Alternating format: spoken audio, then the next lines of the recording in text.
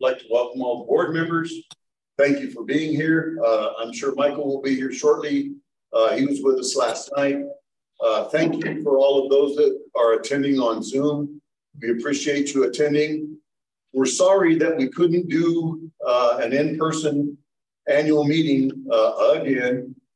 I really wanted to have one, but we have it from two physicians that with the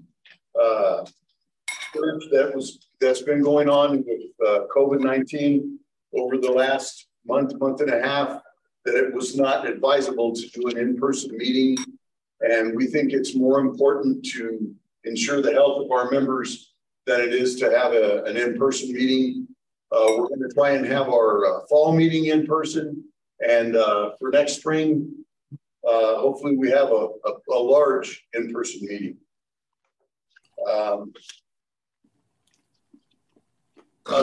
Get all the board members to please stand up one at a time, starting with Doug, and introduce yourself. Doug Crandall. I've been on this board since I had dark hair. And I'm currently the representative to the Mexico Retiree Healthcare Authority.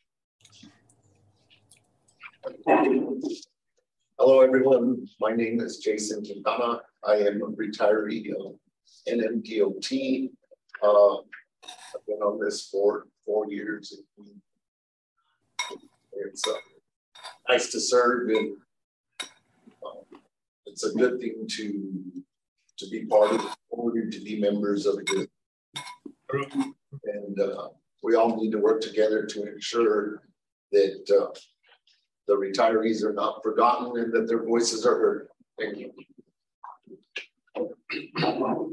Hi, I'm Lee Caruana from Raton. I retired from Miners Colfax Medical Center in Raton, and I've been on the board now for almost 4 years. My name is Barbara Castillo. I'm from Raton, New Mexico. I was a public official for many years. I retired as a county clerk, and I'm very proud to be on this board, and I'm glad to be able to serve. Thank you. My name is Joel Pafford. I'm also from Raton, New Mexico, retired from the New Mexico Department of Game and Fish. I'm the past president, and this fall will be my last time on the board for a while until I can run again. So it's been a pleasure working for you all. I'm Michael Francis. The president's position was thrust upon me about a year ago, and I'm trying to do the best job that I can. With this COVID and with the things that have gone on, it's been a little difficult. I think we can continue moving forward, and we can get this organization back on track, doing the things we need to do to support the retirees, which is what the whole purpose of this organization is. And also want our executive director to introduce himself. Good morning. My name is Miguel Gomez. I'm the executive director. I've been the executive director for 3 years. It's been a pleasure to work on behalf of retirees, and a pleasure to work with this board. I think we've had a lot of accomplishments, especially in the legislative realm over the last few years. We'll keep working at it. Thank you. Thank you. Before I start the president's report, I'll let all our members that are attending by Zoom know that there is a place, if you haven't seen it, built in the agenda for membership input and questions.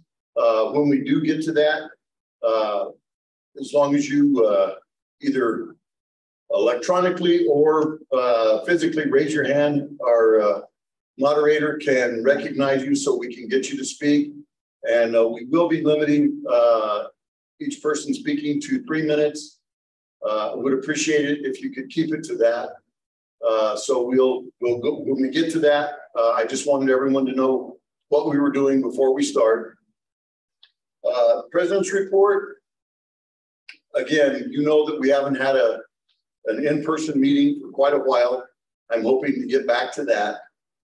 I want to thank all of our members that have called and emailed our legislators on the issues that we've asked you to contact them on. Over the past couple of years, we've had several. We've had some runs at us as retirees, trying to change things, trying to change the PERA board, other things. We've asked for your assistance in that, and you have responded and been very vociferous to your legislators, and we appreciate that because it does make a difference. They do listen, and they know that we have a lot of members and that our members have family members who vote. So they do listen, and we appreciate you taking the time to call and email your legislators.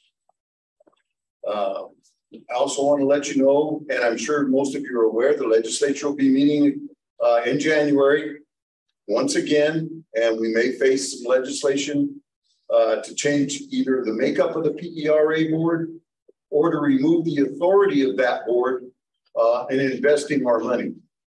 Last year, the Pension Oversight Committee killed the legislation at that committee on changing the PERA board.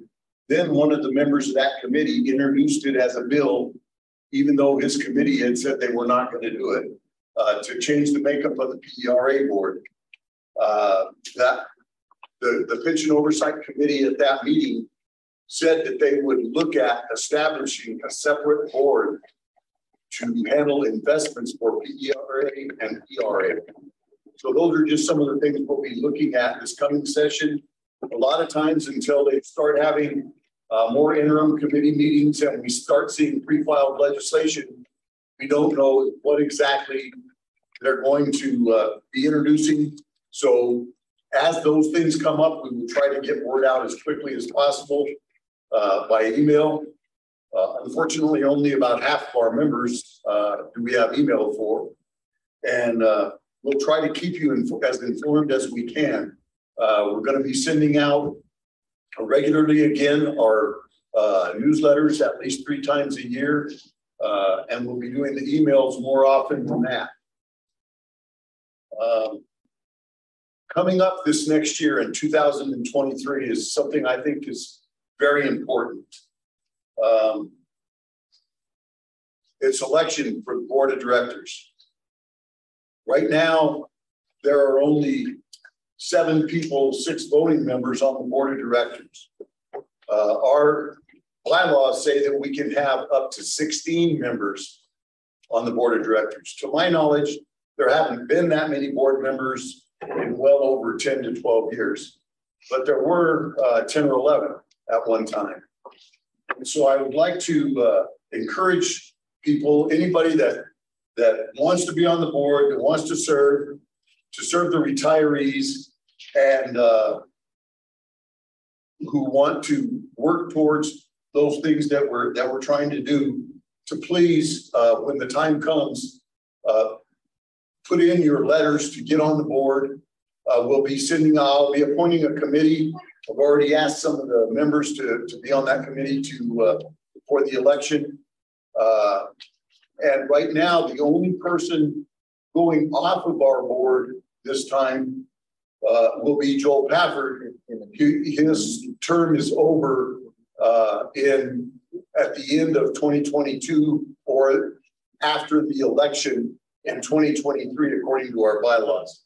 So if you're interested, please start thinking about it. If you know other people that might be interested, we need people that want to do the job, that want to work, that does not take that much of your time. It can take as much as you want. If you want to work hard at it, you can do a lot. One of the things that we're going to be doing this coming session is trying to work with the Retiree Healthcare Authority. They're going to be working with legislators and other organizations like ERA to improve the solvency of retiree healthcare. If we don't get behind this, we're not going to have retiree healthcare. And we need to work hard with them. So we'll be asking you when the time comes to, again, make those phone calls and send those emails. And Doug will be covering more about that when we get to his report on retiree health care. One other thing, this is the last year of your 3-year 13th check. No more COLA, 13th check, 2%, or if your income was under a certain amount, 3%. Everyone should have already got that in July. Your 13th check, that's going away. I want everyone to know that we're going to continue to work right now behind the scenes, trying to get our COLAs back, or at least get the formula that was put in the legislature that passed with the bill instituted, so that we can start getting those raises again, even if they're not compounding raises. We've got to do it to keep up with healthcare, with the cost of living. We right now do not have an initiative to try and get a legislator to introduce a bill to put the COLAs back in. To be quite honest, it's very difficult to try and get any legislator to get behind that bill after they pass this last one. And we'll ask you to please, when you do make those phone calls, let your legislators know that you're going to assert your right to vote, and that you have family members who are going to do the same. We don't just represent our 5,000 members. We represent 40,000 retirees. When you have 40,000 retirees and all of their families, that's quite a few people voting that we can ask them to please pay attention to what we're saying. My last thing, second to the last thing, I'm sorry. We had several members who were upset with the letter that was sent out by the executive director of PERA concerning that 13th check. And specifically that the governor signed the bill giving us that 13th check. That was done by the executive director of PERA with no knowledge of ours. PERA board is handling that issue, and we are not going to get into the middle of that issue.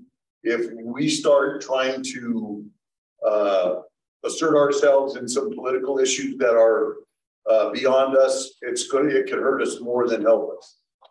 But we are aware of it, and PERA is aware of it. Their board is handling it.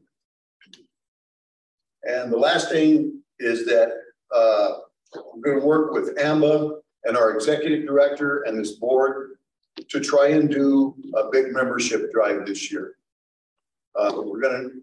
We need more members. We need, out of 40,000 retirees, over 40,000, we have 5,000 members. It would be nice if we could increase that. I would like to at least double it. And it's hard sometimes to get people to join. As you see, I'm sure some of you can see on your screens, there aren't that many people on the Zoom. But we need people to be members of this organization and to be active members of the organization. That's all I have under the president's report. I'll turn it over to our executive director for the legislative report. Mr. President. Yes. Before you go further, we have a meeting which we'll discuss later in November. If someone wanted to, we have 9 positions open. If someone wanted to be appointed, could we appoint them in November? We have to wait until next spring before we get them. I think that the board would have to discuss it at that time if we have people that submit. That's why I say, I mean, should we encourage people to submit, and then in November we do the board the better. Why wait if we can appoint, because I know we can. I don't have a problem with that, no sir. Yeah, well, that just people don't want to have to wait until January to decide. Right. If you have an interest, please send us that letter. Thank you. Mr. President, members of the board, thank you. So I just want to very briefly review the legislative session for last year and kind of what happened and the big issues that came up. So first of all, we did a lot of work before the start of the session and last year, as we do every year. And last year was a short session, a 30-day session. And so on a 30-day session, it's it's supposed to, or technically supposed to be limited to budget issues, the financial issues. Issues around the para board were not technically allowed to be presented that issue unless the governor placed that issue on her call. So we worked with the governor's office very closely and convinced the governor's office not to place that issue on the call. And the governor did not do that. So we didn't think that that issue was going to come into the session last year.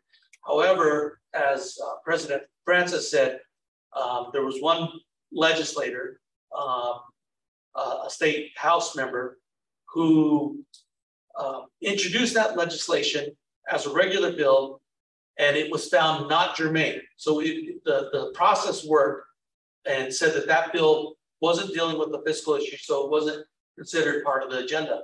However, what that legislator later did was take another bill that was dealing with fiscal issues. It was dealing with the magistrate and judicial retirement fund within para, and had financial implications. And he essentially hijacked that legislation and had legislation that dramatically changed the makeup of the para board. Instead of primarily being elected by the various members, the stakeholders, current state, county, city employees, and retirees, having those members appointed. And it changed a couple times over the session. Sometimes it was the governor was going to appoint the majority of those members. Other times it was union representatives were going to appoint the majority of those members. So again, thanks to all our members, we opposed that legislation. The board strongly came down in favor of maintaining the composition and the election of the para board members by the members, by current employees and retirees. And through a lot of hard work, through lots of phone calls and emails from our members, we were able to defeat that bill on a couple of different occasions. It came back in different reiterations, and we were able to defeat that. So we're happy to report that. We're going to keep an eye out for that same type of legislation coming back for the 23 legislative session. The same limitations about bills doesn't apply to the 23 session, which is a long session, a 60-day session. And so any legislation can be introduced. I've also already been hearing rumors about other legislation that may be introduced affecting para. One organization in Santa Fe, it's called Think New Mexico. They were kind of a behind the scenes sponsor or supporter of the legislation that was introduced last year. And they're continuing to kind of make rumblings about other legislation. I don't know what it's going to be, but we're alert to it. We'll keep an eye on it. And ultimately, it'll be up to the board of directors to decide if we support or oppose legislation. But we're always vigilant, and will remain so. Thank you, Mr. President. Thank you, Miguel. And I want to thank you for your hard work during the legislative session. For those of you that don't know, he doesn't just serve as our executive director. He's also does our lobbying at the legislature. And because of his legislative contacts and his knowledge of the legislature, there's a lot that he does behind the scenes that everybody doesn't see every day, contacting legislators and working with people and taking and introducing myself and other board members to those legislators so that we can talk to them that helped accomplish those things that got done. If it wasn't for his expertise and knowledge, I don't think we would have done as good a job. So I want to thank you for that. Our treasurer's report, and our treasurer, Michael Hansen, is with us now. Can I have one more comment? I was going to comment on something. Apparently, the reconstituting the PRA board is a constant issue. And I think that one of the things that RPENM should be doing is driving the issue instead of acting. We should come up with a board that would be acceptable to us. Of course, we include more retirees. And if the legislature wants, we've got a appointed board on retiree healthcare. That in and of itself is not a problem. The question is how is it constituted? And we ought to be part of that process of that rather than stopping legislation blind. We should be finding something to introduce the legislation. I don't think this is gonna go away, is it? No, Well, not right now. yeah. I mean, I'm not talking about this session, Right. but I'm saying, you know, if we defeat it in this session, let's be ready for 2025 and say, okay, we'll go along with you, but this time. And I agree with you, and I appreciate what you're saying there. And when Miguel and I went and testified in front of the Pension Oversight Committee, that's exactly what we told them. Okay, because we need more retirees on that board, so Yes. it's not reconstituted, it's the problem. So how they get reconstituted. It's a very good point. Just so you know, we have put some proposals about educating the para board with regard to investments and other stuff like that. But it was the board's position not to go along with the legislation as proposed. But the board has not taken a formal vote on it. Okay, no, this is a long-term. Right. Sorry. All right, our treasurer's report. Thank you, Mr. President. The checking account and our bank balances at the Rio Grande Credit Union are solid now. They are currently at $104,285. I believe we now have auto pays. Or did you receive any check on auto pay membership? So was members get that? Most of our members know most of our members are the payment is through the automatic deduction from para, and that's been reinstituted last November. It started and back up again. So we did just receive new checks for para in the last 2 days. Good. Okay. I don't have that yet, but I don't know when it began. But the para board at one time decided to stop paying the auto pay membership fees to us, and through a number of years fighting with them, they eventually agreed to start doing the auto pays again. At that time, the bank balances were going down, and we lost a lot of membership because of that. So what happened is that basically fixed costs were being paid, and a few other things like insurance that we needed to do at that time. That's why that a lot of information didn't get out to membership except through emails, because we didn't have the funds at that time to put out newsletters and things like that. So now that's all corrected. I believe that we will have the auto payments done every year. They happen in July, and we will have a hopefully increased membership from that as well. The thing about let me see here what I got.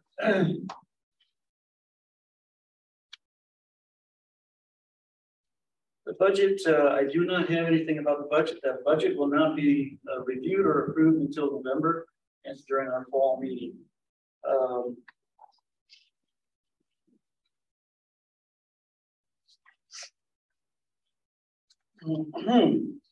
The fixed costs that I talked about are generally going to be payroll costs, payroll taxes, which come out, well, they come out monthly for federal and quarterly for state. We have the Altabus, which is our newsletter provider. I guess he puts the newsletter together. The emails. Huh? The emails. He emails it. We have our Verizon bill, which the executive director has a cell phone. And we have rent right here at the FOP Lodge of $450. The other fees that we may have come out once a year, the insurance, other taxes, generally just miscellaneous things like that. Everything else is going to be a non-fixed cost.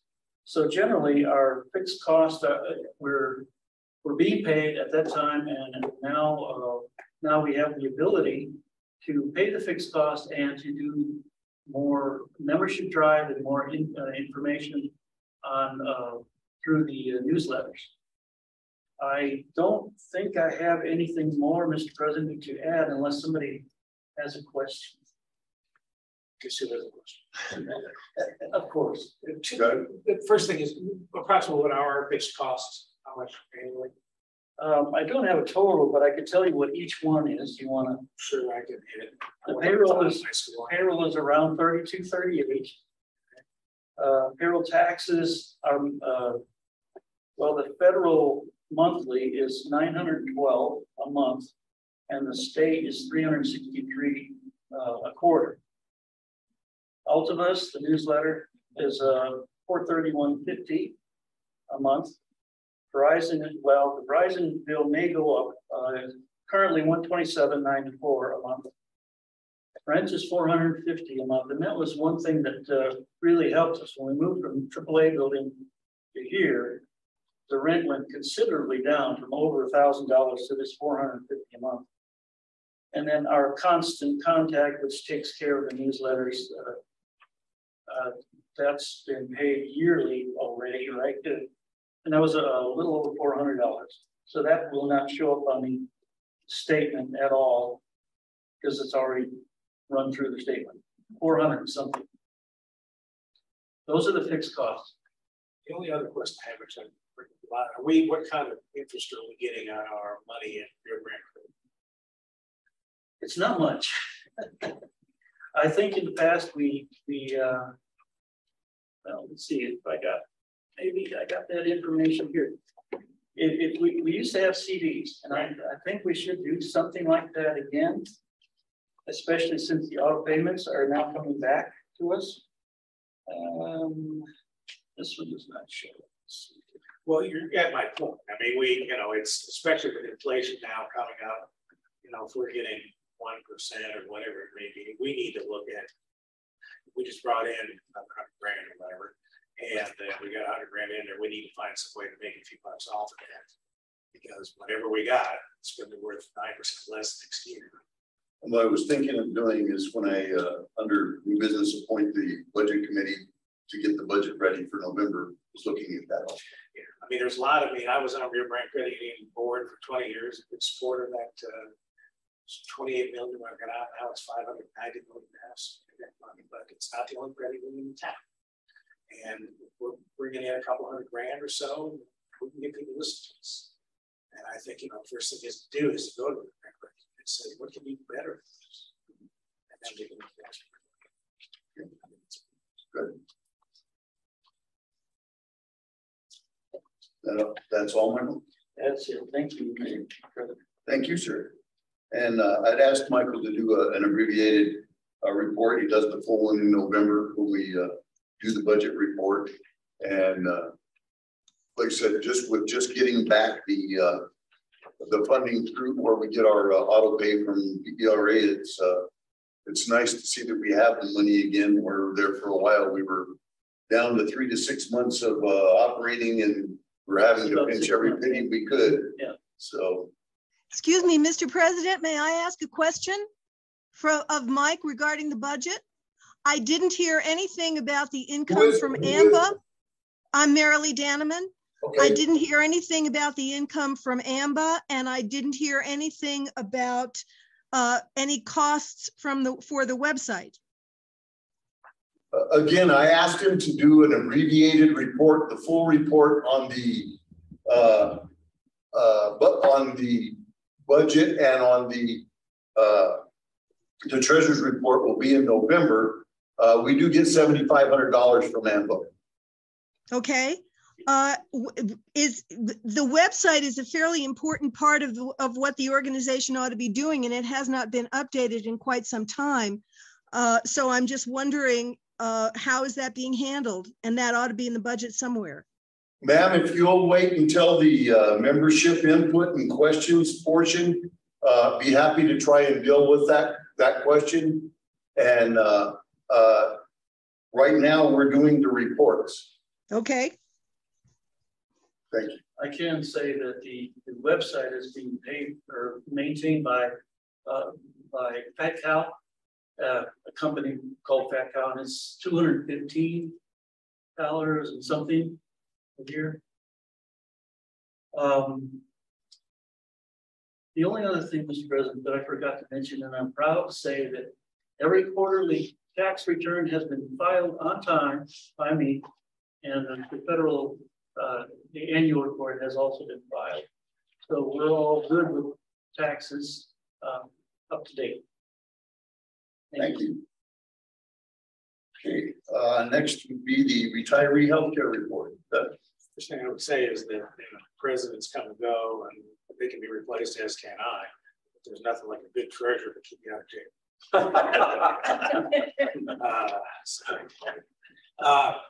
So retiree healthcare, there's, as always, good news and less good news and bad news. Just a brief history. Retiree healthcare was initiated in 1990. And the reason it was initiated was because state retirees, city retirees, teachers used to get a tax break and didn't have to pay state taxes. A group of federal retirees sued, saying that was discrimination. They retired, they lived their whole life in New Mexico. Why should they not be treated the same? So they eliminated the tax break and gave us the Mexican Retiree Healthcare Authority. Surprisingly enough, it wasn't the best legislation ever initiated. It had serious problems which continue to haunt us now. Not the least of which was people were entitled to their full benefits from the day that they retired, even though the minimum time to pay into it was 20 years. And it wasn't until 2010 before anybody who retired had ever made their full contributions. And as we will discuss later on, those contributions are not enough. But so we're in great shape in one way, and we'd be in an awful lot better shape if we'd done things a little bit more correctly the first time. The good shape is our solvency. You may have to worry about Medicare, you may have to worry about Social Security. Our solvency is better than both of them. And we are, our actuaries cannot determine how good our solvency is because it only goes out 30 years. And so we are solvent for 30 years based on current assumptions and current income and outgoes. It's a little bit different story with the unaccrued unfunded liabilities, which is a thing for math majors, but nonetheless important. Big brouhaha about PRA and ERB. They're only 60–70% funded, and you've got to raise rates. Well, retiree healthcare is 20%. And this is the best funding we've ever had, and one of the best funded retiree healthcare plans in the country. But it's not enough, obviously. We'll talk about that in a moment. We have over $1 billion. In 2014, we were going to run out of money entirely in 2018. And now we've got $1 billion. Retiree healthcare, which has no professional full-time investment advisor, has, and so the board sets all the policies, has outperformed ERB, PRA in the last 1, 5, and 10-year periods. So we are doing a heck of a job. We also have a good board. And even though it may be appointed, there's nothing wrong with appointing boards, electing boards. The question is, how is it put together? This board has got somebody from retired public employees, somebody from retired teachers, somebody from retired superintendents. We've got the state treasurers on everybody's board. We've got PRA and ERB. We have one gubernatorial appointee. And as far as I know, the governor has never talked to him. He's been there since the last governor, and they just kind of stick around, don't pay much attention. So the board gets along well, we get things done, we're working really well for it. We've been lucky also because the money that the state has gotten in is given raises to employees, which hasn't happened forever. And our assumptions are based on a 3% raise. Everybody's doing much better than that. So our contribution will increase. So that's the good news. The a little extra news are we hired a new executive director, Neil Kiefer. We hired him a couple of months ago. One of the problems with working with the state of New Mexico is that it takes a while to do things. And we hired him in April, and I think it was July before he finally was officially on board. The problem with that was he was the deputy director. He couldn't hire a deputy director until he was officially hired. And now he's officially hired. And so he can hire a deputy director, except that he's offered a position to somebody. And for 6 weeks, it has been sitting at the DFA's desk, the governor's desk. So we're not getting that done either. This bureaucracy is not helping us. Our attorney was just left, reasons unknown. And so we now have an opening for an attorney. And so there's still issues out there that have to be addressed. Nonetheless, we are ready for the fall enrollment, which is coming up sooner than one would think. And one of the things we're going to be asking for next year in our legislative request is some more employees. We've had the same number of employees for the last 10 years. And as we know from here, the number of retirees, we handle both PRA and ERB have gone up substantially. We're able to get the job. Good news is rates, your rates for your insurance, the Medicare rates, if you're on a supplement plan, will go up 2%. If you are on the Medicare Advantage plan, those are all determined by each plan, but none of them will go up substantially, if at all. So the Medicare retirees are going to do okay. The non-Medicare retirees, it's going to go up 4%. The actuaries prefer 8 and 5 for the two groups. And the board this year said we have enough money and enough solvency that we're going to need that extra increase. Somewhere down the line, it costs us a few $100 million, but we need to get money somewhere else anyway, and we are good for 30 years. So you can count on a 2% increase if you're on the Medicare supplement, and probably nothing if you're on the other plans. The main problem is the state keeps giving us things we have to pay for free, which they don't reimburse us. The latest one was mental health. If you have mental health issues, we can no longer charge a copay. We can no longer charge for services. That has to be given free. I'm all in favor of that, except that this comes out of our contribution. This comes out of this is one of the things that make it your rates. When the state gives us a mandate, they should fund it, and they have not. During COVID, they didn't fund that either. We had to give free service, which again, we're happy to do that, but that costs somebody, and the state is rolling money, but what's costing is us. And so those are two things that have to be addressed. The biggest issue is the employee and employer contributions. They have not gone up in 12 years.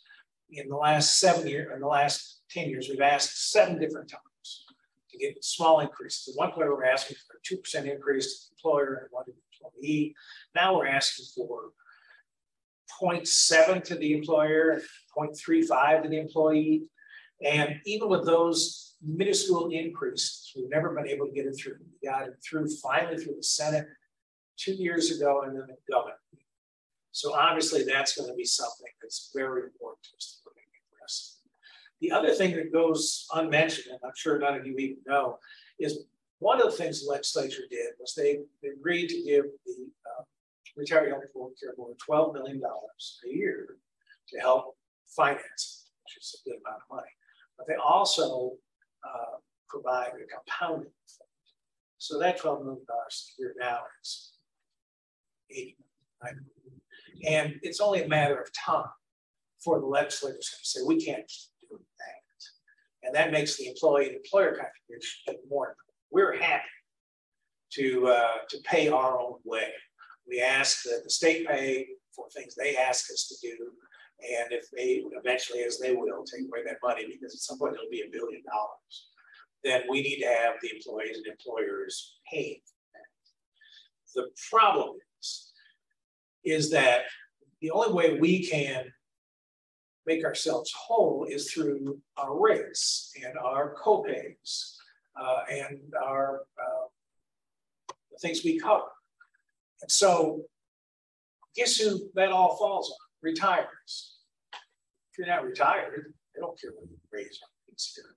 And one of the things we hear from the legislature is, well, the PRA increases is going to affect, the ERB increases is going to affect. Boy, we can't add another 0.75% because this will just make people go broke. Well, you can give yourself a nice pension, but if you don't have health care, believe me, you're not going to care about that 0.37 or that 0.75. It's extremely important that we get that employee employer contribution raised. And we also have another problem. and that of all the plans in the state, we are not constitutionally protected. And in fact, the legislation specifically says that it can be taken away from us at any time. It should not be considered a property right. And so it's hard to imagine that, I don't care whether the Supreme Court is Samuel Alito or whoever's in charge of New Mexico is going to say, well, no, that's not what it says. That's exactly what it says. And so we have to find some way either to get that legislation amended or to get a constitutional amendment like we did with PRA and ERB.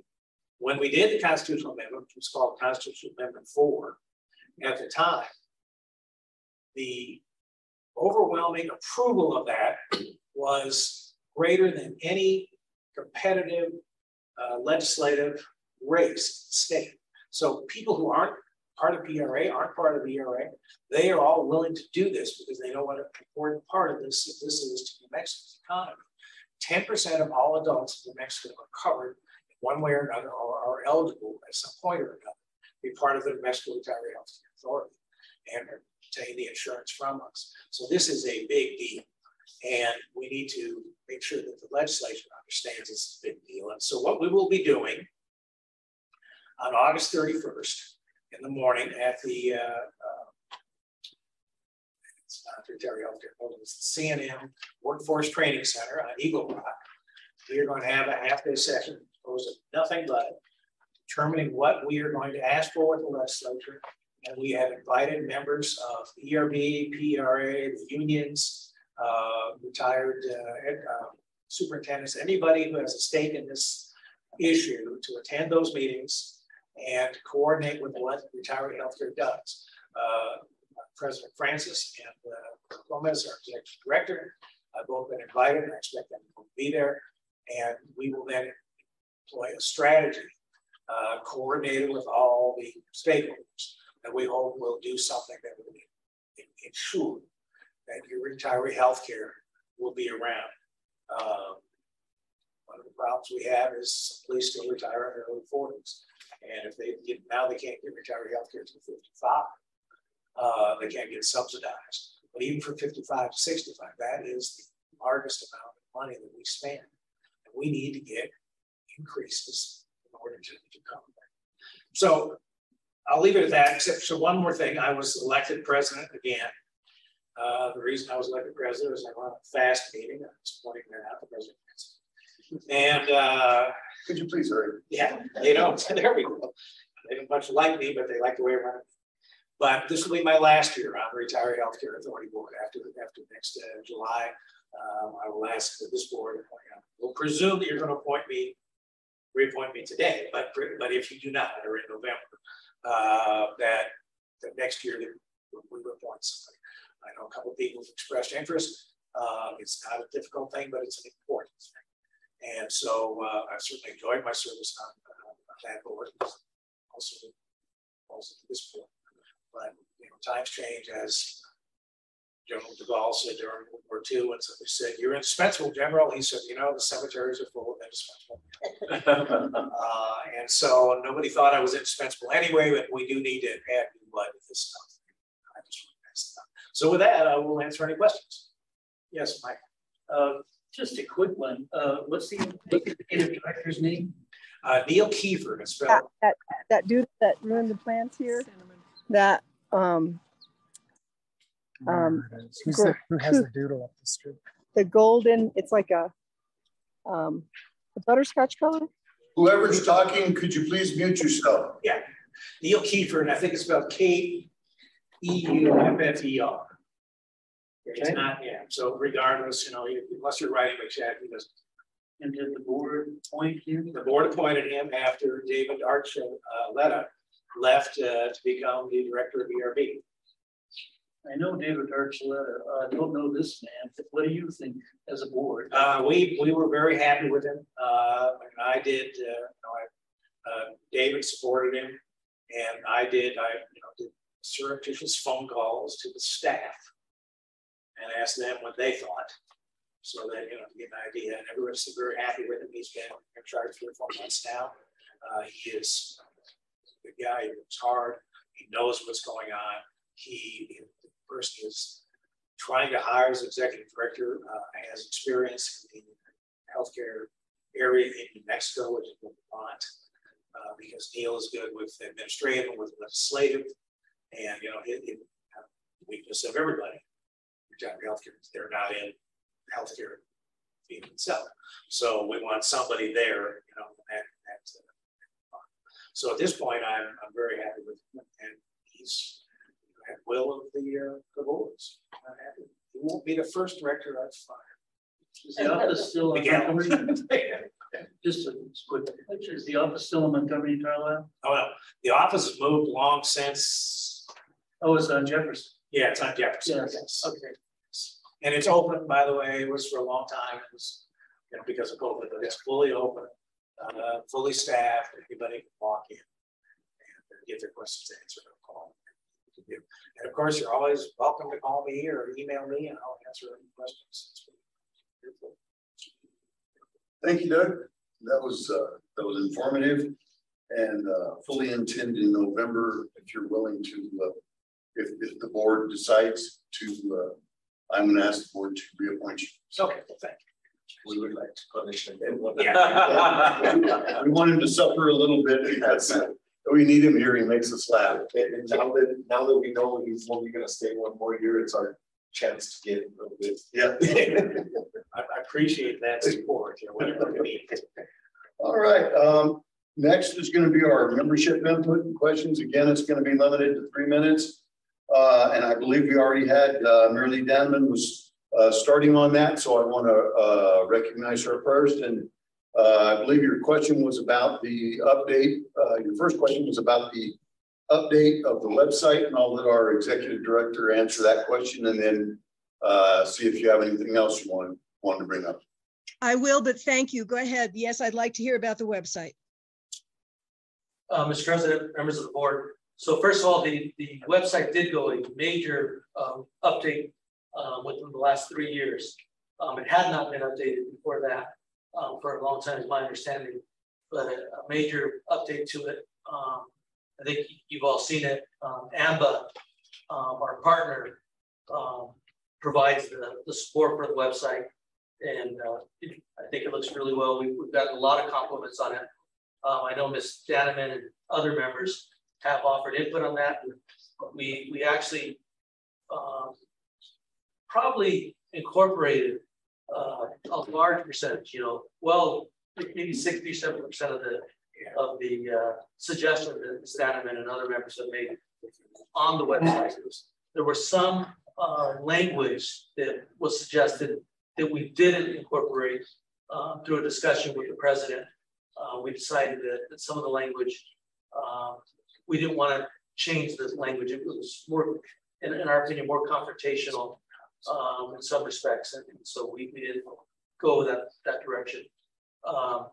But, there are still things that we want to change on the website and improve on the website. We're always open to suggestions, and we'll take If I may, yeah. Yes, ma'am. If I may speak again, I deliberately, in the suggestions that I made, I deliberately avoided suggesting anything confrontational. I suggested things like updating the names and contact information for the local chapters. There is still a dead person recommended, listed as the person who's the chair of the Albuquerque chapter. There are also things like there is an article about the confrontation with Wayne Probst, which is now 3 years or so out of date. There are a number of things like that, which I think really ought to be replaced by things that are new and contemporary and should be refreshed more often. Other than that, I would like to suggest that number one, the bylaws specify a number of committees, and a way to get the people who are here today interested and able to be active in this organization would be to reconstitute those committees, even if those committees have to be done by Zoom. For example, a legislative committee, a membership recruitment committee, a newsletter committee, so that people have the opportunity to be involved. And some of those things are in the bylaws, but you don't have to be limited to what's in the bylaws. I would appreciate seeing that. I would also appreciate more opportunity for us to communicate with each other. I'm specifically thinking about the attempt to revitalize the Albuquerque chapter.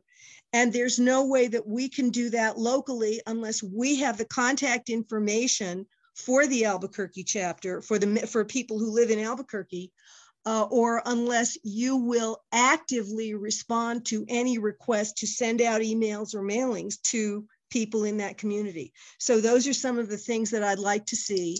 And I would hope that the board would be more supportive of those kinds of activities and give us the opportunity to do the kinds of things that we would like to do. Okay. That's all. Michael Hance would like to first address it, and then I'd like to address also what you said. Yeah, Marilee, those are good points, and we acknowledge those things. But we have 6 members on the board, and that's why first order of business is to get the membership up and to get people on board, and that'll happen in November, hopefully. Things come in stages, and that's just the way it has to be done. But those are good suggestions. Thank you. Thank you. And I also wanted to address part of that. We're already starting to appoint some committees. As I said earlier, I've got a couple of committees I'm already working on. I have one that I had an ad hoc committee that I appointed earlier that's going to be reporting today. Some of the committees that you named are not in the bylaws. Others are. But I do want to do things right. I want to, again, I wouldn't be here if I didn't want this organization to flourish and for us to want to try and do better for the retirees, including ourselves, in the state of New Mexico. And I would ask you if now that Miguel has another person that works with him, and we have the AMBER representative that they got together and did the update last time on the website. I know that the website is one of your things that you take particular interest in. And so I would ask you if we get it set up to update it again, if I could have Miguel's assistant or the lady that works with him to contact you along with the AMBER representative so that we can get your input on when we do that. Well, I would be happy to do that as long as I see things actually getting done. Yes, I would be happy to volunteer to assist with that. Okay. And I think there is probably one other person on this call, though I will not speak for him, who would also assist in doing that as well. Okay. And does that other person live down in Mexico? I will not mention who that other person is. Okay. You know, he's welcome to say so when it's his turn. Okay, all right. But I will be happy to help. I would be very pleased to help with the website. And okay. As some of you may know, I am a professional writer, so you know I'm kind of good at this stuff. Okay, thank you very much. Okay. All right. Who would like to be recognized next? Yeah, this is Jorge Lane. If I may speak, Mr. Yes, sir. Chairman. Yeah, I'm the other person that Marilee referred to, and yes, I would be happy to be involved in bringing the website up to date. My concern is that we really need to start using the website as a communication tool with retirees, and also as a membership drive tool. Unfortunately, our comments in the past and detailed recommendations have not gone very far. But if it's something that you want to do now, yeah, I would be happy to be involved in that. On a different matter, earlier in the meeting, you mentioned a membership drive. And I'm curious as to whether or not PARA gives you contact information for retirees so that you have a database to work from.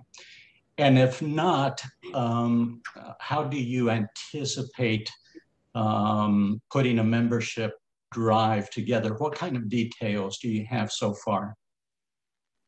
Right now, what I had intended to do in the past when we've done these drives AMBA has been the one who helped us with the drives.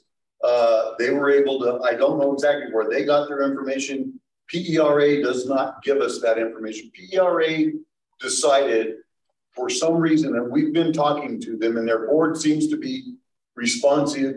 It's just getting the staff to agree with their board to work with us. Like I said earlier in the meeting, they don't give us the list of employees who are deceased anymore, which would be easy at the end of the month for them to just put the list together and send it over. They don't want to do it. They don't give us a list of retirees, people that as they currently retire. So what I was going to do is I was wanting to put together a committee to see if we can address this several ways. One is, again, trying to work with PERA and get them to do that. Second of all is putting together a campaign where we get things on Facebook, use social media to get word out there. And also, I wanted to write a letter for approval by the board to go to every state agency that can be given to retirees when they're retiring from their organization, that tells them about RPE and how to join, and give them information so that we can try and get those people as they're leaving out of state, city, county, other organizations, get them to join. Those were the things I was intending to do. Oh, thank you. And I think those are some good ideas. It sounds like it is going to be a challenge to be able to reach retirees, especially new retirees. And along with that, it may also be a productive opportunity to really revive the local chapters because they could be instrumental in their communities in terms of reaching out. Thank you, Mr. Chairman. Thank you, sir. And I didn't address a while ago, Ms. Denman brought up about the Albuquerque chapter. We did put that out in the newsletter. It was put online. The contact person, the information was given out. We simply cannot give somebody with the Albuquerque chapter, everybody, all the retirees that we have, all of their email addresses, home addresses, phone numbers, and that information. I don't know about you, but I wouldn't want my information given out to someone I don't know. And I think that our members have that same expectation of us. We will send out in our emails that we send out and continue to send out in the newsletters, any information like that that you want us to send out. We will try to assist you in every way we can. And maybe we can find a way, because for us to send a mailing to all those people would be quite expensive. But if the local chapter has the money, perhaps we could get AMBA and our people to work together to, you put your mail together or whatever you want to go out, and we could address and send all that for you without sending out that list to someone outside of the executive director and the board. Mr. President. Yes. They did say one thing that I think is, first place, chapters are organic. They need to start themselves. We'll be like happy to help them, but that's not something. So I think they're right. I don't think it's just Albuquerque's versus did. I think all. Okay, I mean, I think we do need to fix that. And I'm not even a big fan of putting a chapter in there unless we know for a fact that they are meeting. Not all of them are, because I know that the Las Cruces chapter, that's current. I know Raton is current. Well, but according to this, Charlie Miller's president.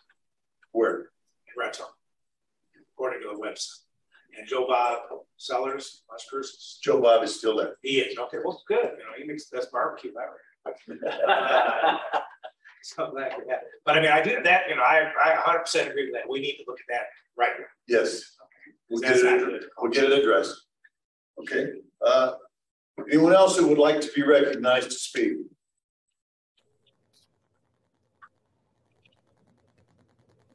If there's not, Mr. President, this is Adolph Zubia. I just have some issues to bring up.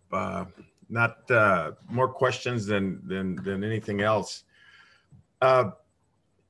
Just because of the challenges we experienced at the legislative level and the people we go up against, do we have budget issues or concerns? Because I always view that if somehow you bring subject matter experts into the fight, it helps you in that arena. It's great that we have a lot of expertise, not only on the board and some of our members, but when we go and speak up before legislators, it's always nice to have some analysis that was done beyond what the legislators present. That's a question more for the executive director. Then I have some other issues or questions. And again, the next one's also for the executive director. We have potential legislation being proposed that's contrary to the best interest of our members. Do we have any kind of process where the executive director or board members try to meet with these other groups that are in some respects pushing against us, so we can work collaboratively with them to either minimize their proposal, modify it, or at least get some clarification as to why they try to do what they do? I know common sense kind of tells us we kind of know why, but is there a proactive approach to trying to deal with these issues and not reactive and wait for legislation to be proposed? I know that they could come out of the, who knows, they could come out of many arenas, so it's difficult, but I think we have a pretty good idea as to people that want to be part of the board or remake up the board, that we can kind of work with them if at all possible. The other questions or comments, real briefly, the budget, when I was looking for a synopsis of it, I wanted kind of income, expenses, and not necessarily line items, but more or less how much we expect based on our membership and what do we expect to expend on a yearly basis. Then a couple of other things. We're looking at that the automatic withdrawal from para for our members. Do we have a program where somebody can sign up in the middle of the year and not wait till there has to be a para contribution for membership purposes? Lastly, it's one thing to have a membership drive and try to increase the numbers just for political impact and so on. And lastly, I'll say for monetary gains, but we need to articulate our specific goals or mission or intent when we're asking people to say, hey, you need to participate. And not just because we represent your interests, but maybe the 2 or 3 critical issues that we need to address and continue with. So those are just my general comments. I do want to thank the board for their actions in the past and working for us. I do appreciate what you guys do. There's a lot of people that you impact that sadly just hope for the best and don't realize that there's people behind the scenes like yourselves working at trying to make sure their interests are protected.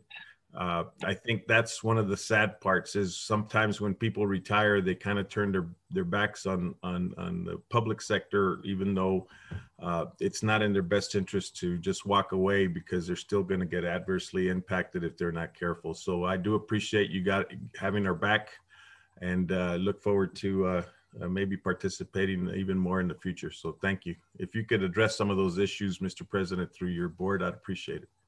Thank you, Chief. And I hope you can help bring a bunch more of those retired firefighters on board. Yeah, that and to try to get them on thinking along the same lines as ourselves. Yep. And there is a way to sign up in the middle of the year or when it's not time to do the automatic deduction. It is on the website, and you can sign up, and you can they can pay with a credit card and pay their dues, and then later on, if they want to do the auto deduct, they can do that. And I'll let our executive director answer your other questions that were directed at him. Thank you, Mr. President, and thank you, Mr. Zubia, for those concerns and those questions.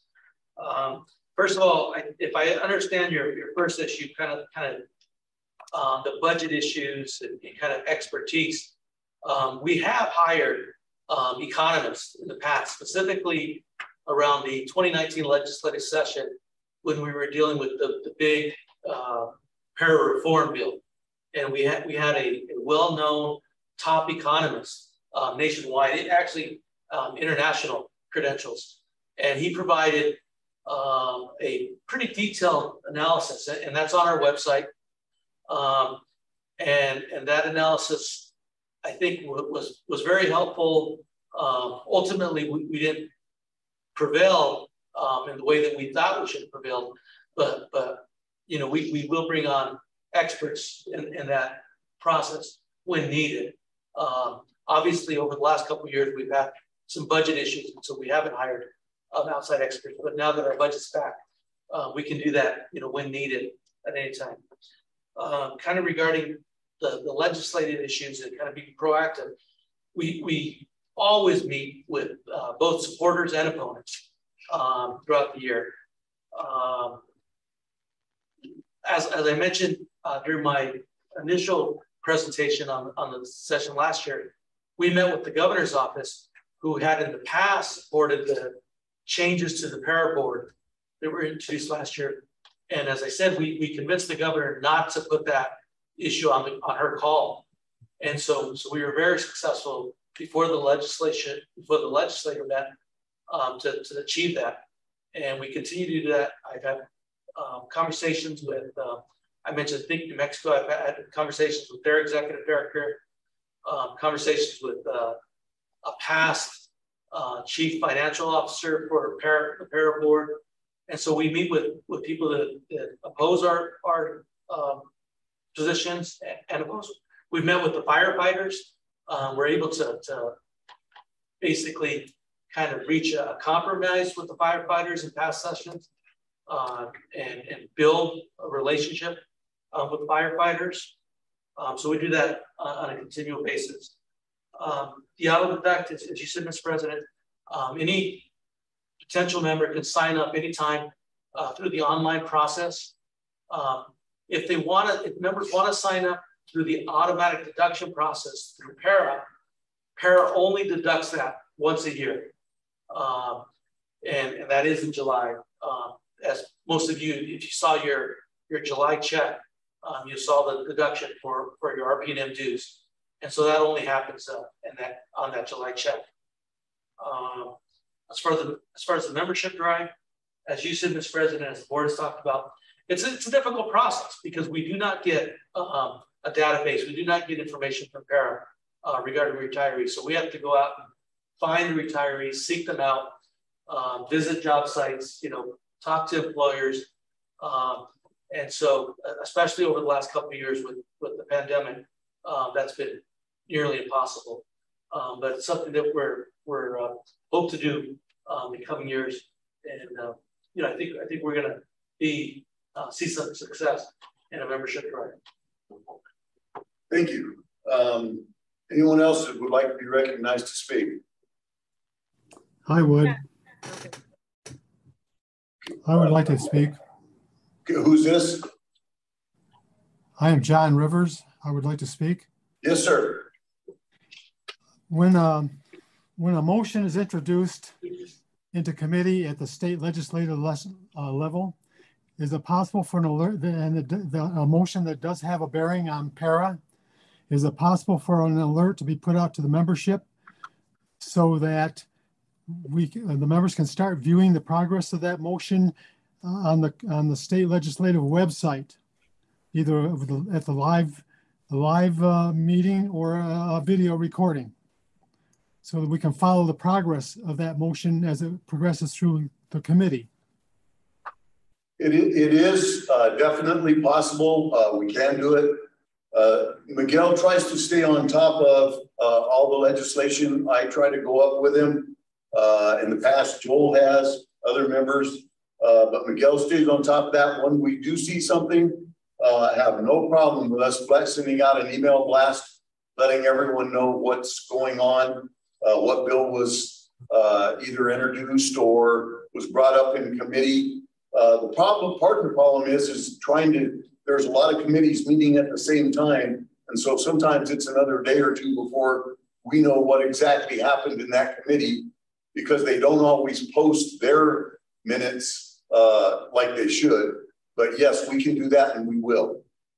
Haven't we done it in the past? We have done it in the past, but not on as an immediate basis as what Mr. Rivers is asking about.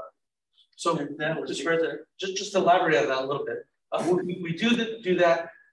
Legislation can be introduced, can be pre-filed before the start of the legislative session. I think there's about a 30 or 45 day window. And some legislators do that. They pre-file the legislation. And we, as soon as we find out about it, we do notify, we do a blast to our membership. Most legislation, or a lot of legislation, however, is introduced after the start of the session. And so that's the first time we'll have an opportunity to look at it. And we'll notify our members as soon as we receive that. Just for instance, yesterday, I received a call from Representative Bill Reen, who's a strong ally of the retirees and has been for a long time. Last year, he introduced legislation to allow retirees to go back to work. That is, keep their pension, plus also go back to work. And he's planning to reintroduce similar legislation. He hasn't drafted the updated version of that, but as soon as he does and provides that with us, we'll send that out to the membership. So sometimes we learn about legislation like that from legislators. Other times we hear rumors about legislation, but we don't see it until it's actually dropped.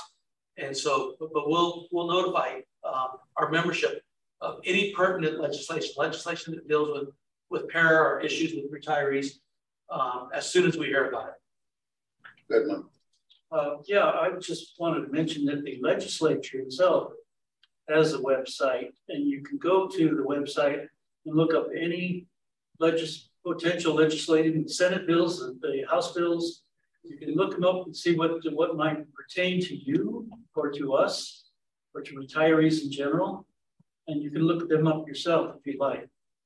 And I think part of what Mr. Rivers was getting at, I think he's already doing that. But what happens sometimes is the way these bills get introduced by the nomenclature or whatever else, it's not always evident exactly what they are. So if we stay on top of it, we get the email out. But my understanding with Mr. Rivers is already doing that and just wants to be able to do a better job of being able to look it up. If we tell him this is one that's going to affect you. Yes. Anything else, sir? No, that's all. I have monitored in the past, but I received the information from another member. I didn't receive it from any board member. And I know the website keeps a calendar of current events and possible future events, and it is possible to monitor that calendar. Okay, we will take care of that, sir, and we'll make sure that we get those email blasts out. Mike Hart, we'll get to you in a minute. There was a lady that had her hand up before you. There you go, ma'am. Hi, this is Melanie Deason in Roswell. Thank you all for meeting. And Doug, thank you for your 35 years of service that I've known you. Your light has not dimmed. AMBA is one question I have. Can you explain it a bit? When I get the mailings, it's not a junk mailing, but it's talking about helicopter rides and dental and vision. And some of this I already have with my health plan. So why is this paper mailing really going out? And maybe can it be electronic for those of us that are electronic that would like to have it and we'd save the stamp, et cetera, paper? That's one question. And then I'll follow up when you answer that. Okay, I'll try to answer it. Our executive director may have more information than I do, but the organization, well before I came around or retired, had AMBA had a relationship with RPE and have maintained that relationship. They give us, right now I believe it's $7,500 a year. And their part of their deal is they market their insurance. That's their whole deal, is selling insurance, and they market it. And I get both. I get the mail and I get the electronic. And I know at times it can get a little overwhelming with getting so many mailings and getting it in the email. I've learned, hate to say it, but I've learned when I see some of that stuff, it goes in the circle file and without even looking at it. And if the organization decided that we didn't, I mean, AMBA supports us in other ways. They help us with our drives. They help with maintaining the website. Matter of fact, the website actually belongs to them, is my understanding. And that they set it up for us. And so if we wanted to do away with that partnership that we have with them, it could cost us more than just the $7,500 that we, that we would be doing away with. We might be able to ask them, though, if you're going to send it one way, our members would prefer not to receive it both ways, and see if that's possible. Miguel, do you think we could ask them that? So, Mr. President, just to echo what you said, so AMBA is a partner of RPENM, and they do provide that kind of annual amount. But as Ms. Francis said, they also provide, they maintain the website, and they also recruit new members. They're probably our biggest partner in helping us recruit, because they have contacts with all the para-affiliated members, the cities and the counties throughout the state, and they're in there meeting with them. And so they do a lot of recruitment. So a lot of our new members, I'd say most of our new members are recruited through AMBA. So they're an important partner. I understand that the emails and the mailings do get repetitive, and especially for the members that already have their medical insurance taken care of other ways. But a lot of our members do purchase the hospital and the ambulance insurance. And so I think they're a valuable partner, but that's something that the board wanted to reevaluate that partnership. That's something that the board can do.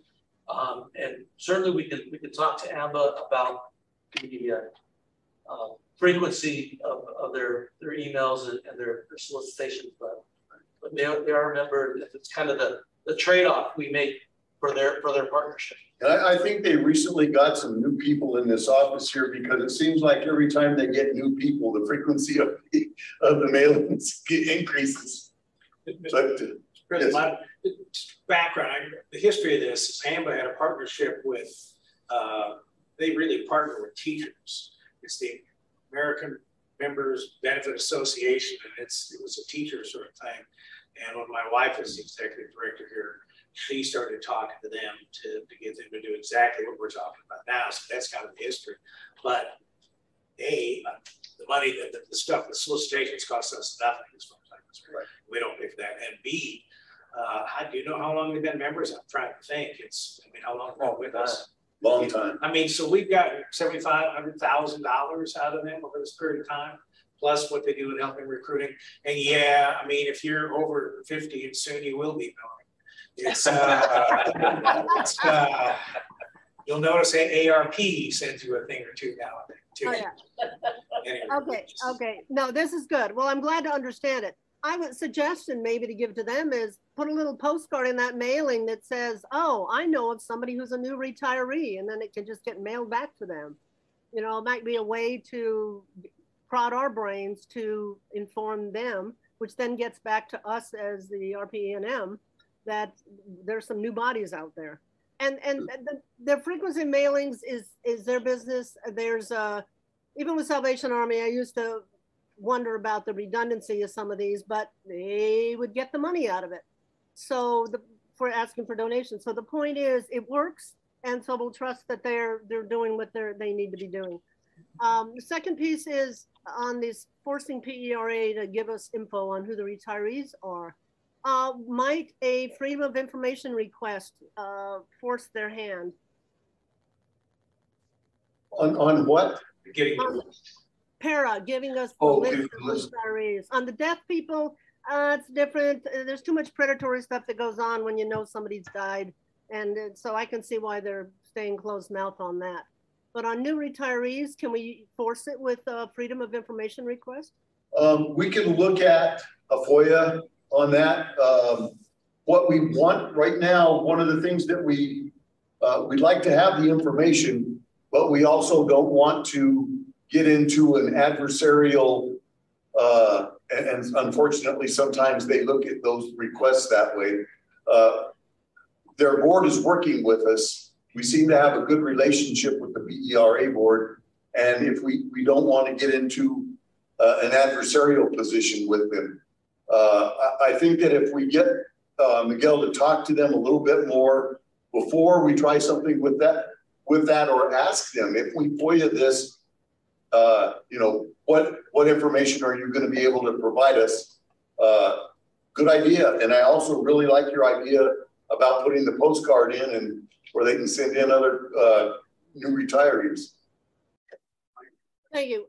There's a third piece. Jason wanted to address your. Yeah. I was just going to say, you know, they're probably looking at it as that's you know, they can't be giving out personal information, you know, people's personal information. But I was going to ask, do we have the ability? Everybody kind of has to go into their office to start the process of retirement or deal with them one-on-one in some way or another. Can we get PERA to allow us to put our, you know, copies of our documents or our sign up information in their office so that they can hand out to those people that are coming up to retire?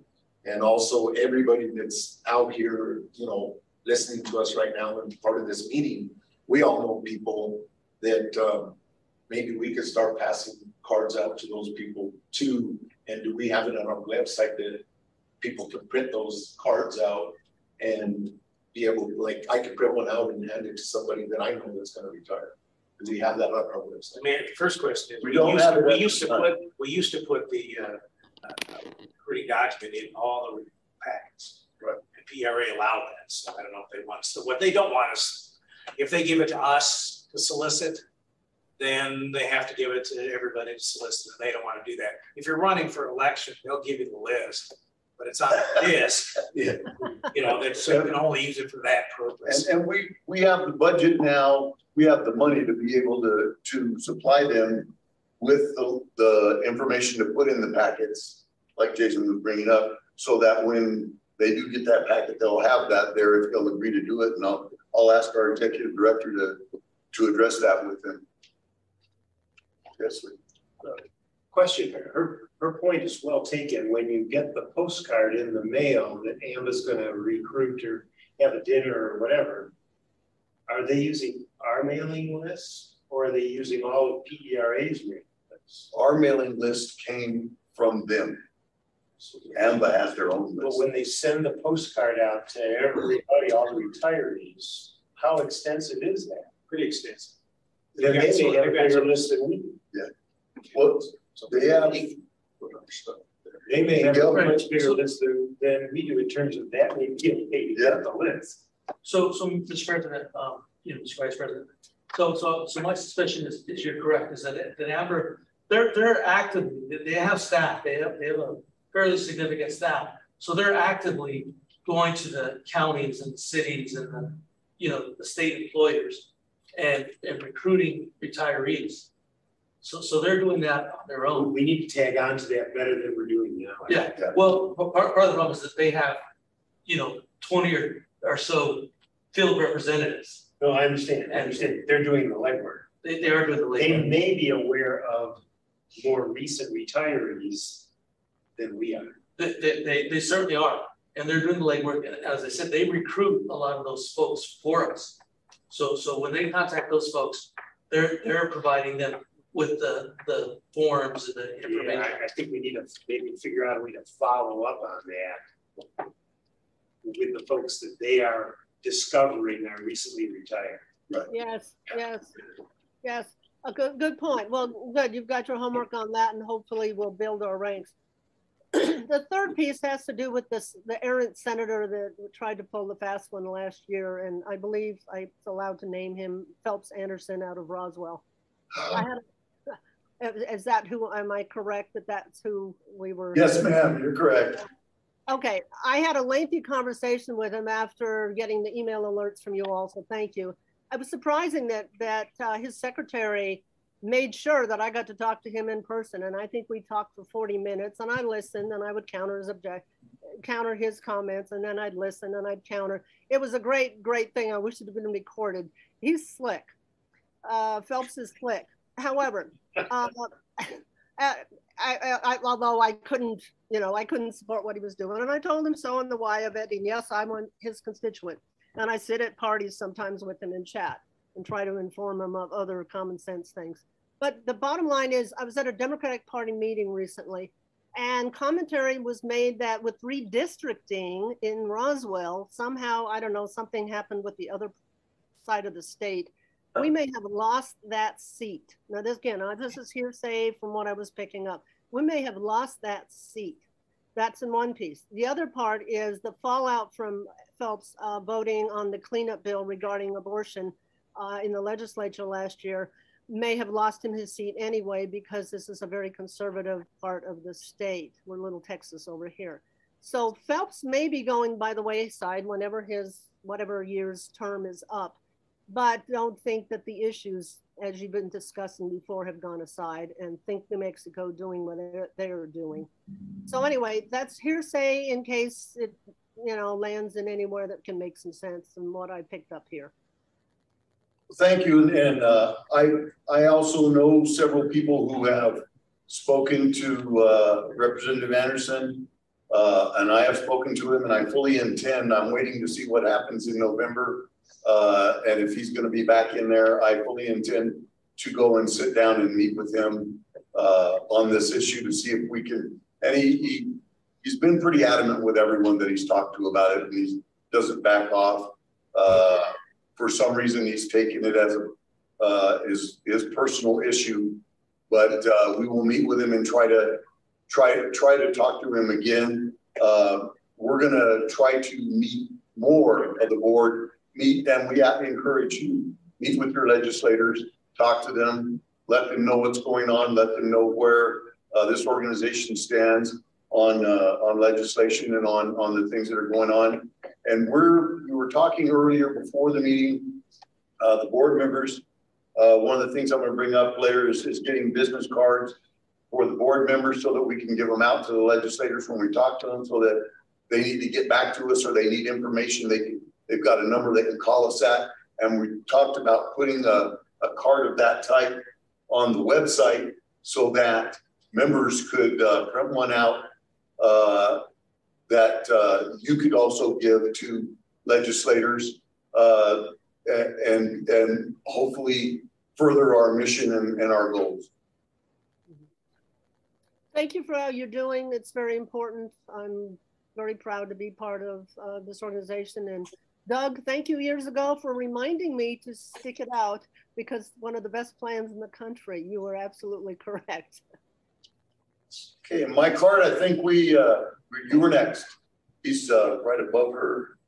Okay, yeah, thank you. My card from Las Cruces, Chapter 2. This is a question I brought up before. I just wanted to know if there's anything new on it. We keep receiving a 1099 income from our bank on our treasury, on our CD.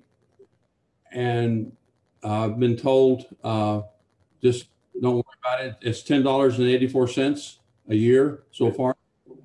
Anything new on that about having to report that to the feds or the state tax-wise?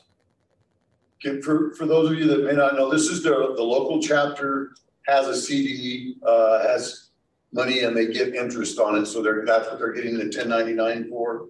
Mike, still the only answer we've been able to get is don't worry about it. And that's from financial experts and the other people we've talked to, is the IRS is not going to be looking for $10.94 until they come and knock on your door. It's not profit organizations. Yeah. It's just a question of filing the right tax form. And I would say it would cost a lot more than $10 a night. Oh yeah, to file the forms. So, yeah, I hesitate to publicly say, defy the U.S. government. But I think in this case, But I'm sorry, Mike, we haven't gotten anything else on it. Okay, well, we've solved part of the problem. We did away with that CD and just moved the money directly to our checking account. So we won't get any interest anymore, but that is pending still a little bit this year. Okay. 22. So if you hear anything else, let me know. Yes, sir. Anyone else? If there's no one else, we'll get to our old business. Mr. Chairman? Yes. Yeah, this is Jorge Lane. Yes, sir. Again, just a short comment. I think earlier you alluded to a member tying in from Mexico. And well, that's me. And what I wanted to do was express my appreciation to you all for holding this meeting by Zoom. And to ask you to consider taking it a step forward. And that is that many retirees, as you know, live outside of the Albuquerque area, around the state, in other states, and like me, in other countries. And in this modern age, Zoom meetings work so well as a way to make decisions, as a way to get information out. So I hope that you will entertain making a practice of this going into the future, and I look forward to be able to tie into those meetings. So again, thank you all. Thanks, Jorge. And you don't need to hope that we're going to do it. We've already decided that even when we do in-person meetings in the future, that we're going to be having it on Zoom. Also, the biggest problem with the Zoom meeting like today is we have, it's hard to take a vote in a Zoom meeting and be able to count the votes. We're trying to find, and I think with our IT expert and his expertise, we're for the next meeting may be able to do that, where we can count positive and negative votes on issues. That's why we're holding off on right now some bylaw changes, because we want to have an in-person meeting so that we can have the membership vote and we can get a good count. And hopefully by then we can also count the Zoom votes and be able to, because some of it's new to all of us. And I know our IT guy really knows his stuff, so I think we can accomplish that. And I appreciate you bringing it up. And I thank you for sending your email earlier this year about putting this on Zoom. Does anybody have anything else? Yes, Lorenzo Rodriguez, can you hear me? This is who? Lorenzo Rodriguez, can you hear me? Yes, sir, Mr. Rodriguez. Can you step back from the microphone? Can you step back from your microphone just a little bit? Okay, how's that? A little further back. Okay, can you hear me now? Yes, sir. Little loud, but you might have to step back a little further. Okay, well, all I want to ask is, I get a lot of calls from retirees, and I know you mentioned the letter about the 13th check. And I think a lot of these retirees are not members, but I try to get them to join. But I think they're wondering, what is it that you all are going to do to reinstate or help them with the raises that were taken away? So I don't know if you can answer that now, or if you have a plan, or if you're going to get a plan. I had to call you first. It's hard. Or type it in the chat and I'll relay it. Can you type your question in the chat and then we'll relay it? Because we're having a very difficult time. There's a lot of overmodulation coming across the speakers, and it's making it difficult to understand. Okay, I'll try again. Can you hear me? Yes, much better. Okay. All I want to know is if I get a lot of calls from members that want to know what we're going to do with the raises.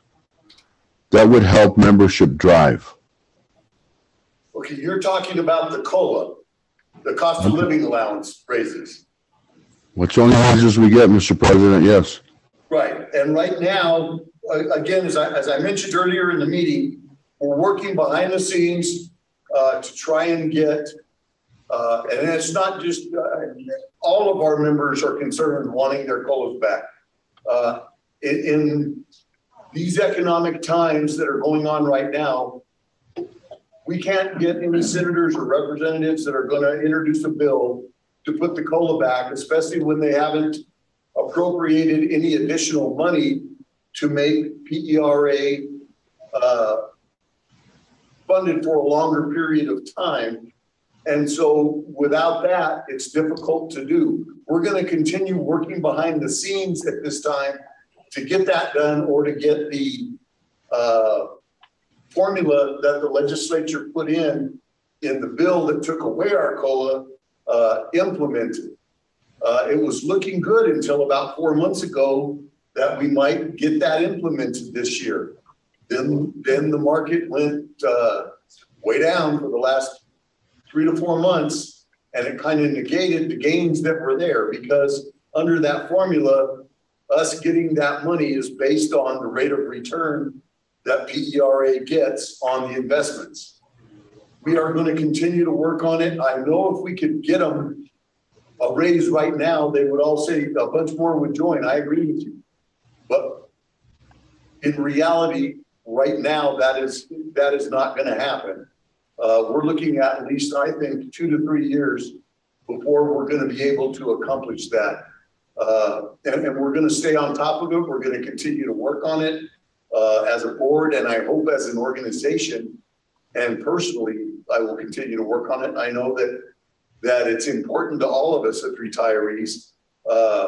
That's our income, and healthcare goes up, groceries go up, gas goes up, and your PERA doesn't go up. Well, it makes it very difficult, and people have to make choices on things. So we understand, and we're going to continue to work on it, but that's where we're at right now.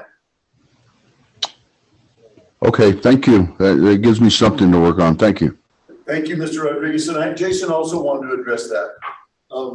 So I think along with all of that, we all know that we have elections coming up, and we obviously can't speak to most of these people in person because they're still using the COVID as a reason not to have in-person meetings. But everybody that's out there, everybody that's listening, you need to make those phone calls to, you know, the representatives, your legislators, your governor's office, and basically let them know how you feel. And I do see a gentleman with, I think it's an RPE shirt, yellow shirt in the middle there, Mr. Rivers. I think when we are able to get back out of this, one of the biggest things that we had as a plus is when we were all wearing those shirts and we showed up at the roundhouse.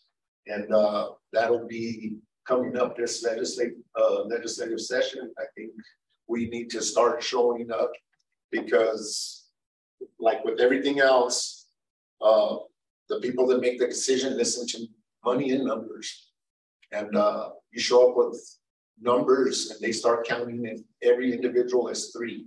So keep talking to each other, keep getting involved. You know, we're gonna have another meeting here in November.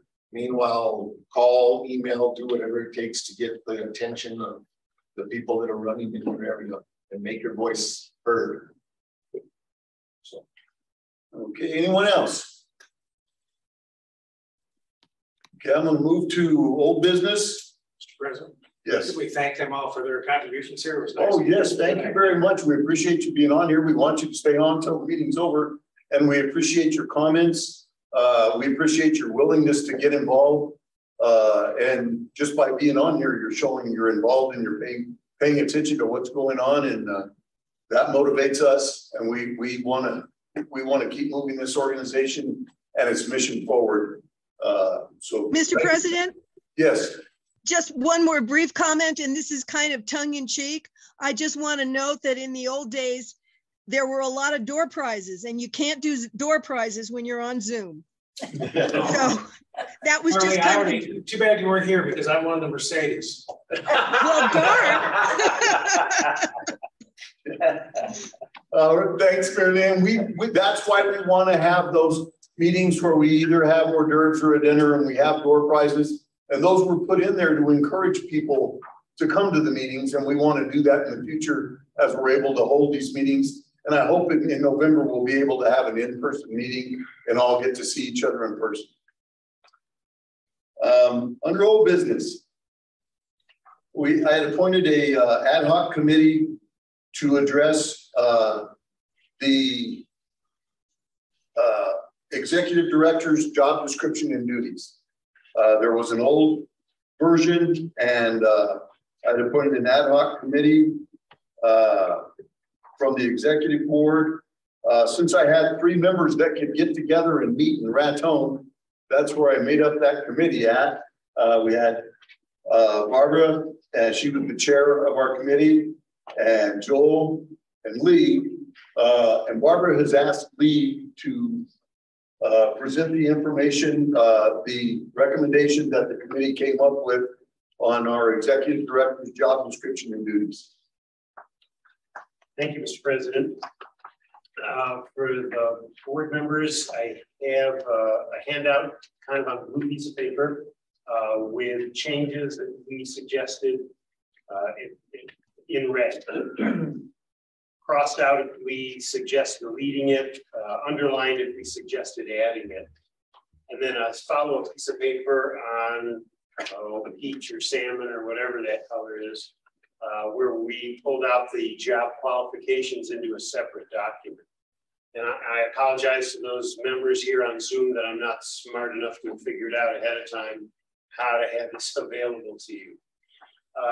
As Mr. Francis said, we were formed as an ad hoc committee to review the executive director job description and recommend any changes. The 3 of us met in Raton on August 1st and reviewed the current job description and older versions of the job description and any supplements that we could come up with.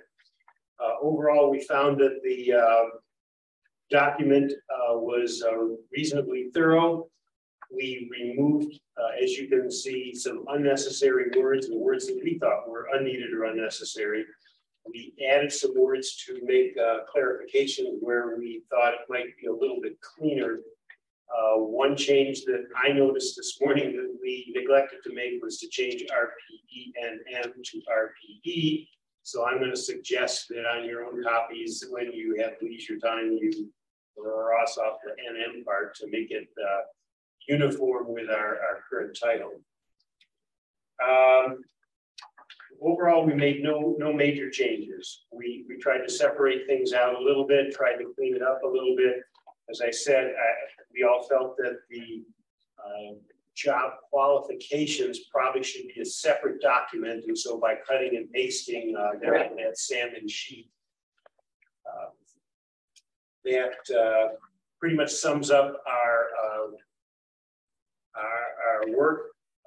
And I thought we all felt that this was probably an item that should be revisited every few years just to make sure that it stays current with those duties that we request of the executive director. So the committee is recommending that the board consider those changes. And I'll open it up for discussion. Mr. President and Lee, just very quickly, just on the name thing, our name is officially RPENM. I think kind of the stylized version where it just says RPE and then has the New Mexico flag. I think that's supposed to symbolize. Either way is correct. Yeah, so I think that's supposed to symbolize New Mexico. Okay. So, but officially. All right. I won't lose any sleep over that tonight. Yeah. It was a modernization of the logo. Right. Okay. All right. Yes, Michael. Yeah, I just have one question. Under what you said, Lee, about minimum job qualifications, make this a separate document. Would it still be a supplement to the bylaws? Or is this just not, this is not part of the bylaws at all? It's not part of the bylaws at all. Okay. So it's been removed. And the separate document would be an attachment to this. I would think so. Okay.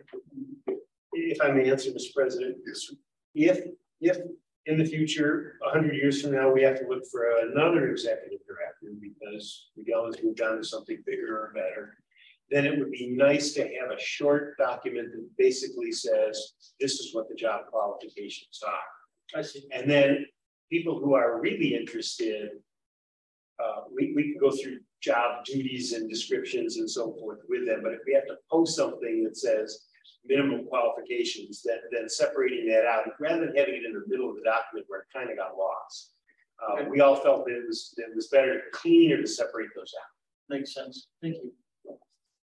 I only have one recommendation that I think needs to be put in here, because it's not spelled out, is that the executive director position is not a full-time position. It's a part-time position. I agree with you. I'm not sure that that is spelled out anywhere, and whether it needs to be in the beginning, as opposed to maybe later when we kind of do a delineation of duties. It might even be best handled in like the very first paragraph. Right. Okay. All right. Good suggestion. Thank you. President? Yes. Yes, sir. Two things. First thing is, can our members expect that this will show up on our website so they can? Once it's approved, yes. Right. Yes. Second thing is, what kind of bonuses are you getting? Yeah. That Mercedes that you won? We gave him the Volkswagen version. He got that as a bonus, but he decided he didn't want it. We had a bonus system. I mean, I like bonuses for recruiting, but it didn't work out too well. And we don't have one right now. And this says it's annual salary plus an incentive bonus related. As far as I know, we don't have a policy for incentive related bonuses. So I would ask that either delete that, or I would prefer plus incentive bonuses bonus as approved by the board. And so if we approve an incentive bonus, we still have that option to do it. It's the very last thing. Right. I think that cleans it up. Yeah. Yes. Okay. So I can't make now, and I don't know if the board wants to act on this today, or if you want to act on this at our November meeting. They make suggestion if we put this on the website like it is, and give members an opportunity to see if they have any comments, then act on it. I mean, you feel secure enough with the job between now and November. Yeah, we've got to, again, we'll have to see about getting with the website administrators and getting this put on there so that all the membership can see it. And in its revised form, if Lee will provide the revisions we talked about in its revised form, and then we act on it in November. I think that's an excellent suggestion. I would entertain a motion to that effect.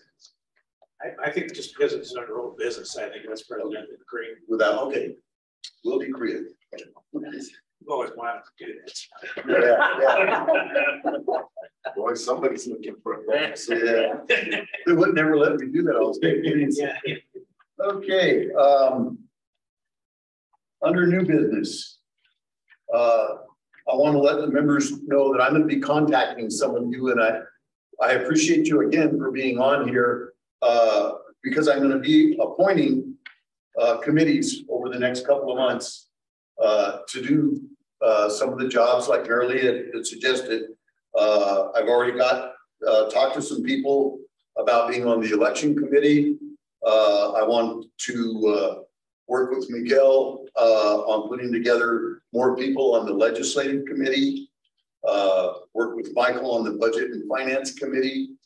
I wanted to get some of these things, and so I'll be contacting you. And as those committees are appointed, we will try to put it on the website. And when we put out, hopefully we should be putting out a newsletter after this meeting within a month. And it should be, and announcing the November meeting.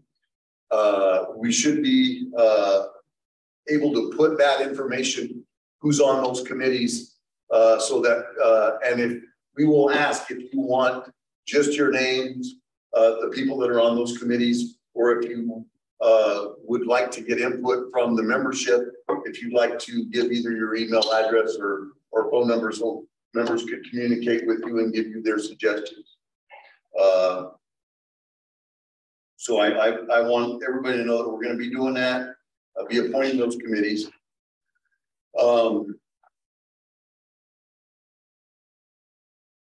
Does anybody have anything else under new business? Well, talk about fall meeting, do we have a date?